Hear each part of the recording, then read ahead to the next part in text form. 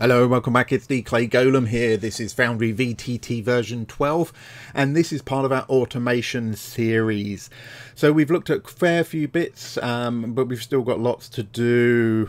We're going to look at our next module that complements the Midi-QoL family. It is not vital, although by the time we get to the end of this video you might change your mind and say, yeah, it's kind of vital for the automation because it does some really groovy things for us. What are we looking at? We're looking at Gambit's Premades. So we've still got to get to Chris's Premades, but we're on Gambit's Premades. Now the great thing is Gambit and Chris work quite closely, so some things Gambit covers, Chris doesn't bother covering because Gambit's got it, and vice versa. And Gambit, we've looked at Gambit's Premades previously under version 11 and what it can do for us, and obviously it's had a lot of updates. Now, with quite a few of these, whether it's the MIDI SRD, it's bringing in from DDB Importer, we have access to some items through Gambit's Premade. So we're going to come back to some of these features in a bit. But if we look at our compendium packs, you can already see I've got a couple open on the left there. Look how many compendium packs we've now got. Now the good thing is Gambits are all GPS. Okay, so Gambit's Premade, nobody's too sure what the S for, go for system. So Gambit's Premades, he's got third-party features, so there's a few bits on here for Druid and for Witch, some party items, there's some actors, there's an electric eel for a particular, obviously has you know, it's electric eel, it's got some particular abilities, they've built that. We've got some class features in for barbarians, reckless attack. Now I did try this to see, hang on a minute, we've already got reckless attack, Sorryman's already got reckless attack, and it works perfectly because that's come through from DDB Importer, so it's pulled that through from there and it works absolutely fine. So I don't need Gambit's reckless attack as well because I've already got it. But if you're not using DDB Importer, I will get the name right, I just want to keep putting extra eyes in. If you're not using that for whatever reason, and you don't have to, you might not even have a D&D Beyond account. You might be purely building stuff in Foundry. Great. Well, in that case, DDB Importer is not going to do the job for you. Doesn't matter, you'll find them in, nearly all of them you're going to find in these other places. So we did have in that video of the DDBI about the fact that the DDB Importer does bring in a lot of noise and a lot of derp warnings, and I have done a bit of looking into that, and at the moment that does seem to be a thing. So it is bringing in and it works and it does what it needs to really well, that's not a problem, but it does tend to throw up quite a lot of console warnings at the moment.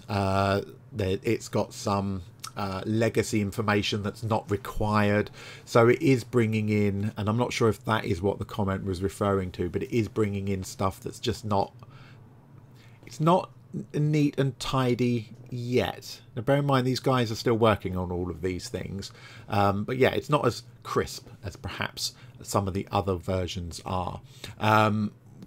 Gambit stuff, everything I've looked at Gambit stuff is just, it's mwah, chef's kiss, mint, it's clean, it works really well.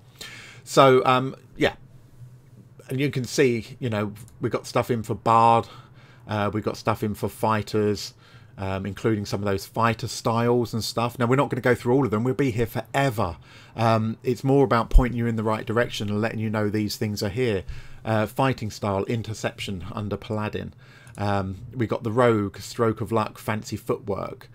We've got under Wizard. Portent. You've got Portent.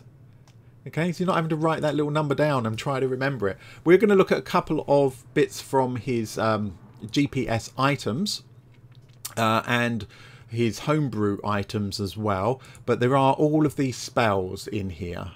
Black Tentacles, Cloud of Daggers and things like that. So again, if you're not using DDB Importer, and even if you are, some of these might not work as well as you want, Gambit's got you covered, at least with a range of them. The Identify spell, Ray of Sickness, is another version of shocking grasp. So we've got some repetition, which means you get to pick and choose. All right, let's play with a couple of these items. Now, in my live game, I am using the torch mod, which is really good. Again, if you go to the playlist for add-ons, go right back towards the beginning of that, we looked at torch. It was one of the first ones I found that went, oh, that is a game changer.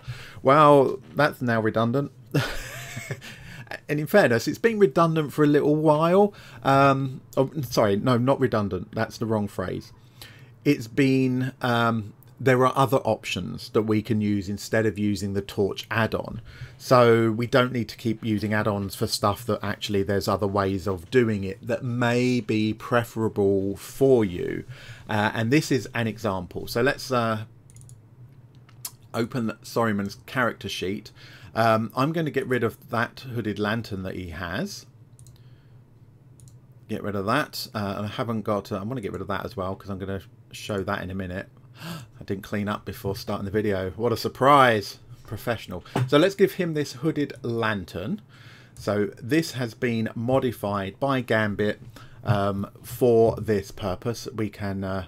let's equip it, because we should have that equipped. We're also going to look at one of these homebrew items and use this flame oil. Let's bring that across. Again, I'm going to equip it so that we've got that available to us. All right, let's bring across a torch. Okay, well, let's equip it. We'll equip everything. Sorryman the octopus. Okay, so how do some of these work, bearing in mind that we're using gambits? Let me just clear that chat for us. Let's say Sorryman decides we're not in combat. I want to light a torch. If I click on torch, just like I would as if it was a weapon, I get a pop-up box. Would I like to light a torch? Yes. Now, you just saw, there's an error message up there. What's that? Oh, okay, that was a sequencer issue. Don't worry about that. You can see we've now got this icon, top left-hand corner, that shows we've got a torch. We've also got this little graphic here, which is quite interesting. And you probably saw it light up. If I click it again, it's now saying... what would I like to do with it? Would I like to light it again, or light a new torch, or extinguish it? Let's click extinguish. And you saw the light levels drop and it disappeared. So the player can very easily, from their character sheet... oh no, it's now told me I haven't got enough torch. I only put one in, didn't I? I lit it, then I extinguished it. It's automatically consumed my torch. Let's give myself a torch back. So I can light that torch, or rather, I can say I want to. It's showing me I've got the torch out. I can light that. Lovely jubbly. Oh, it's a little flame, so I can find that. That's easy. It's just an animation that's missing. I guess it wants to put a little flame animation on there. It's just not finding the right one because of obviously I've got the sequencer set up wrong. I've done it again. I've left Discord open. Curses. Yeah, how nice. Click it again, and then it says, well, what do you want to do? Do you want to light a new one or extinguish? If I extinguish, it's gone. It turns everything off, turns the lighting off, and of course, I've now run out of torches down there. Hooded lantern's going to work the same. Let's click hooded lantern, and because it's a hooded lantern, I can choose to have it light, dim, or put it out. Let's go with light. Bosh. And just to prove the point, if I move Sorryman around, we should see that, especially if I move him over here, you can see that it's getting darker where that goblin is because the light is moving further away, and it gets brighter as I come in close to him. And I've got this lovely little icon there showing he's definitely got a lantern. It's like, no, I've got both hands free. Have you? Because you haven't. You've got your lantern on. It's nicer than torch, I think. This little animation. Now, that doesn't mean to say that it runs smoother than torch. If you've got a lot of these things running, bear that in mind, your poor users on the other end. And I can extinguish that. And this, because it uses oil, this is not denying me the option to relight it if I want to. So really, really nice. And that's just an example of the type of items that you get with Chris's pre-made in his compendium. I want to look at flame oil here. Now, just hovering over this. Now, this is one that is in inverted commas homebrew. It's in his homebrew lot. It says, as a bonus action, you can apply this oil to your equipped weapons. The application lasts for 1 minute, and while it's applied, your weapons are effectively considered to be magical from the purposes of damage reduction and damage resistances and damage immunities. And your weapon should also deal 1d6 extra fire damage on all attacks. Okay, so we've got that equipped. And we can do our normal attacks against this poor goblin. Of course we can. Let's hit it with our quarterstaff. Whoops. Boom. And there we go. It's seriously bleeding. Now we've just done a normal attack roll, a 1d20 plus our bonuses. And then we've done our normal one-handed damage with our quarterstaff, 1d6 plus 3. Let's heal our little goblin friend up here. Poor thing. I ought to use something with a lot more hit points so Sorryman doesn't pound him quite so quickly. Now, if I click flame oil, it's going to ask me, am I going to consume it and do I want to use it? So let's say, yes, I'm going to use it. There we go. We add flame oil. I get the chat message and I get that little icon in the top to say we've got it. And under here on my effects, I've got a temporary effect, 60 seconds worth of flame oil. Now, what I didn't do, and I should have done, was make sure these two are in combat. Whoops-a-daisy. Should be fine. Should be fine. Let's start that combat. And pop our combat tracker out here. Okay, so the goblin's going to skip his go because he's stupid. So Sorryman now should pass any damage reductions, and I did test that with something that actually had damage reductions and it does work. But now when I attack with that quarterstaff, boom, it killed it outright. On the right hand side, again, it's a standard attack, 1d20, but the damage, whoops, the damage is 1d6 plus 3 plus 1d6, so it is applying that extra damage. So you saw me add that to the character sheet. I copied it from the SRD, bam, it's working. That's what I love about Gambit's items, is they work straight out of the box. The only thing we had slightly was with that torch, because my animations, it's not finding the right animation. That's relatively easy to fix. I'm not going to fix it in this video. We're going to do things like that later. Alright, so keep an eye over here. We've got Oil Flame. It's available for 8 rounds now. If we go through some of these, we can see it's now 7 rounds, 6 rounds, 5 rounds, and it should automatically, because again, there we go, it's now removed that effect because it's run out. Now remember, that's that time's up that actually triggers the removing of those effects when they should be removed. So fantastic, really good. I love Gambit stuff. You make up your own mind. And I'll fight you in the comments if you disagree. I know you might have really good reasons for not wanting to use Gambit stuff, of course, and that's fine. So yeah, we've got all of this stuff now. Now what I would recommend with any of these, whether you're kind of going, oh, I'm using it from the Midi-QoL sample because that works for me, or I'm pulling it from Gambit, or I'm pulling it from the DDB, the D&D Beyond, because we've got these items in here, or I'm pulling it from, it doesn't matter which one you pull from as long as it's the one that works for you, but you will have duplicates. So this is where we did a video on creating your own compendiums and potentially backing up.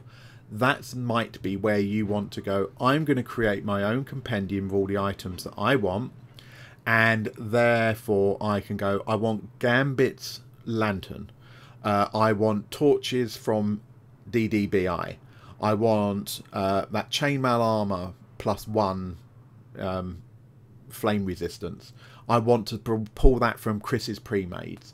So you can compile your own compendium of the items that you want to use, so that you always know the version you've got is a working version for your game. And if you want to make adjustments, like I want to change the animation on that or something like that, or change the text description, you can do that, and you're keeping your own version of it nice and safe in a way that works with your current system. Because unlike what I have done in the past, for video reasons, not because I'm just completely nuts, you don't want to be updating your system every time there's a release. you need to find a stable place, and at the moment on version 12 that stable place is the D&D game engine 3.3.1. that's the stable place to be for Midi-QoL and everything else. That's what they're building these items to make sure they're compatible with. So once you've kind of got your stable platform, I'm not going to be updating, certainly not the D&D engine, until my Curse of Strahd campaign is finished. That could be months and months, probably will be months and months, because what's the point in updating and breaking the game when it's working? I might break that rule completely depending on if we need to move forward for D&D purposes, in which case I might look at, I need a second license for Foundry, so I've got my stable playing platform for my games, and then I've got a version of Foundry that I'm using, so a dual install, so I can update one version of that for you guys, to keep the videos going and to keep the videos kind of up to date, and to show you all the reasons you shouldn't update quite yet. You know how it goes. I make the mistake so you don't have to. Right, I'm gambling. No, I'm not gambling. I'm gabbling. It's because I was going to say Gambits. Right, so let's look at a couple of other things we've got in Gambit's pre-made. So the items is just actually, it's a relatively small part of it. We have some other features here. Now what I do need to do is end this combat for a purpose. Let's look. So we've got some, let's start at the bottom. Why not? Generic features.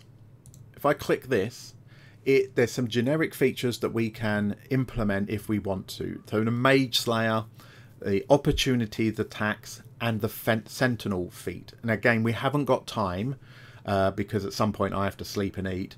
We haven't got time to go through in detail all of these, but let's look at opportunity attack. I'm going to click that on, save changes. Okay, so you know how opportunity attack is supposed to work. If these two are in combat, let's begin that combat, roll our initiatives, etc. Thank you very much. And it is the Gobbo's, whose go is it? Oh, it's Sorryman's go, is it? Yep, it's Sorryman's go. We know how opportunity attack should work. If I move out of range of this goblin during combat, he should get a chance to give me a splat. So let's see if that's true. We get a pop-up box. Goblin, opportunity attack. Now there is a timer on that. It's counting down. So it's not going to sit there forever because it's effectively halted the game for us, waiting for that to react. And he's lost his chance to give that opportunity attack, but I can easily trigger that again. So this is the default weapon that this goblin has in his hand, his scimitar.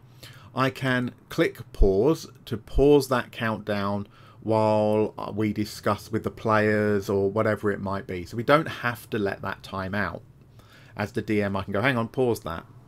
Now also, I can choose to favourite. If there's multiple options and things, I can choose to favourite that. So let's say that this goblin does want to take advantage of this opportunity. We're going to just click yes, do that. And it didn't. Oh, it's because it's Sorryman's go. So yeah, so now the goblin can go ahead and make his attack and pull that through. Now I was expecting that to, let's move on to the goblin's turn and do it the other way. I was expecting the goblin to auto attack there. So goblin moves away from Sorryman. Would Sorryman like to make a quarterstaff attack? Let's say yes. There we go. That's what I was expecting it to do. So I'm going to try that again. It might be because I let it time out and then did it again. That might be what confused it, because I didn't take that opportunity that first time. Let's heal up my gobbo. Okay, so you can see that that did work and it allowed that attack, and Sorryman actually splatted him. So Sorryman the Wide's go again. He's going to move in and move out. Goblin, would you like to make attack of opportunity? Yes, there we go. So that worked fine. It's because I let it time out the first time and it went, well, you've wasted your opportunity. You're not going to get that again. You've already said no. So that does work. The goblin has now also taken its attack of opportunity for a pathetic 3 points of damage, which Sorryman is pretty much not worried about. But if I go back, it has triggered again.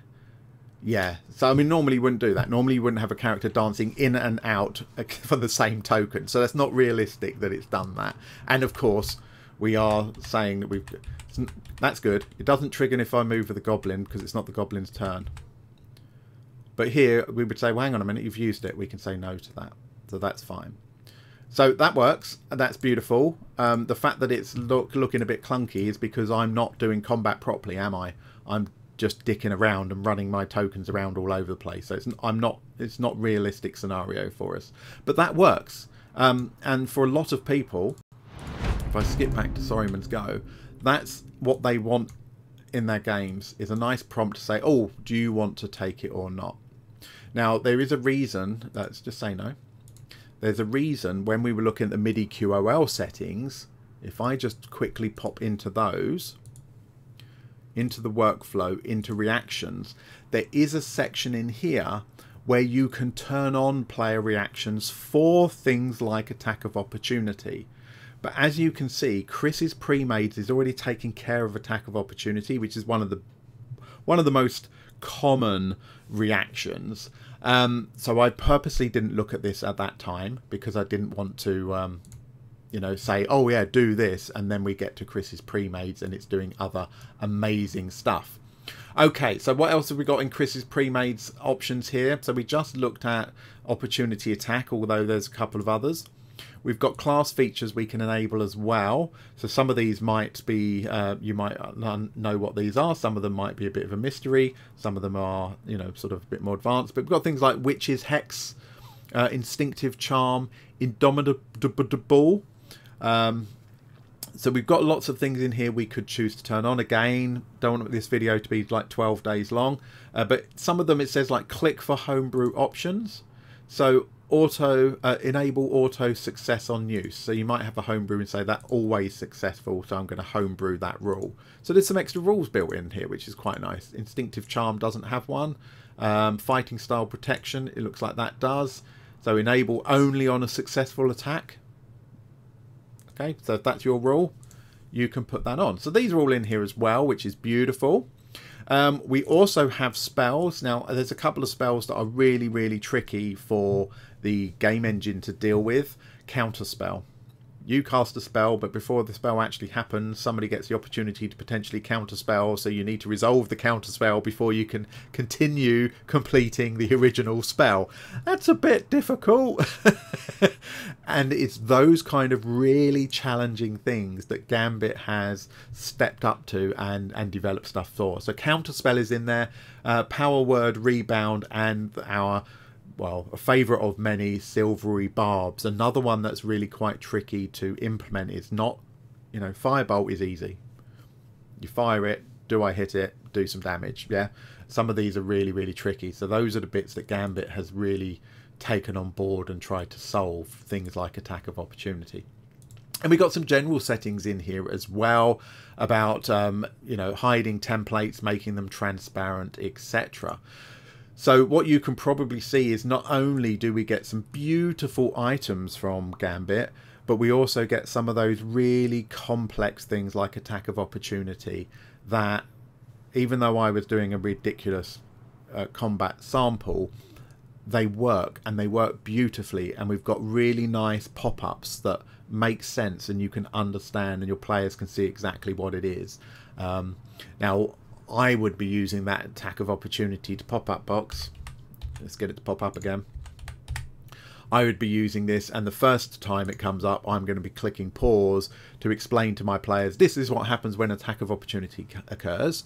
You know, you can choose to do it. You can click yes or no, but you can only select a weapon that you've got equipped. Yeah, so no pulling a maul out of your back pocket to use for attacks of opportunity only. We're not having any of that rubbish. But then in future, I will tell them, look, there is a countdown. If you miss it, you miss it. Yeah, pay attention, because if the player's not paying attention, the character's not paying enough attention to take advantage of that.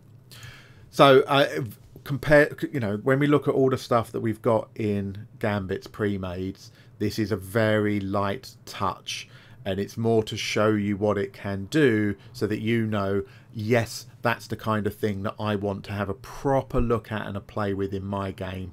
You can go and shove that in, and you know, off you go. And again, bit of advice on those items is, yeah, pick the item regardless of where it comes from, the one that works for you, and then put it into your own compendium so you've got your version.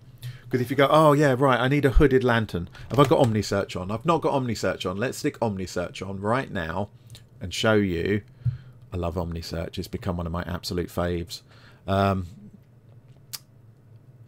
If I can remember what it's called, because it doesn't start with the word OmniSearch, does it? There we go, Spotlight OmniSearch. There. Oh, shush. So, yeah, so if I come in here and I go, oh, yeah, my character's just bought a lantern, and I want a lantern. I've now got lantern. I've now got lantern covered. I've now got lantern revealing, bullseye lantern, lantern, hooded lantern. And I'm going to start getting huge amounts of lanterns. So which one do I want? Well, if I know that it's going, if I put them in my own compendium, I can just look for my own compendium rather than going, now, do I want the DDB one or is it the GPS one I want? Is it the Midi-QoL one I want or is it the SRD one I want? Hang on, what's that one for? You know, you see where I'm going with this? Bullseye lantern. Do I need this Midi-QoL sample item or the SRD or this SRD? Why have I got two different SRD ones? Which is the correct one? I don't know. Hang on a minute. I've got 3 hooded lanterns SRD ones. Which one is which? Where are they coming from? Yeah, you don't want that, do you? So if you stick it in your own compendium, you know, I might call mine, you know, Golem's bits or Golem's items or something like that. I just know I'm going to pull from there rather than remembering which one it is. Right, anyway, I'm gabbling again, because it's what I do. But there we go. So I hope that's been useful. Gambits is one of those, if you're doing automation, I mean, for me, it's a bit of a no-brainer that I want that in my games. But everybody's setup is different. What you're doing is different. So you might find that, oh, I really like to use that, but it's not going to work with what I do elsewhere. But anyway, that's the end of this video. Leave a like, leave a comment, subscribe. That's the other one, isn't it? Subscribe if you've not already done so. And I'm going to go away and see if I can find a free course on how to be a professional YouTuber, because I apparently suck at it. Yet you're still here, aren't you? Take care, everyone. I will see you in the next one.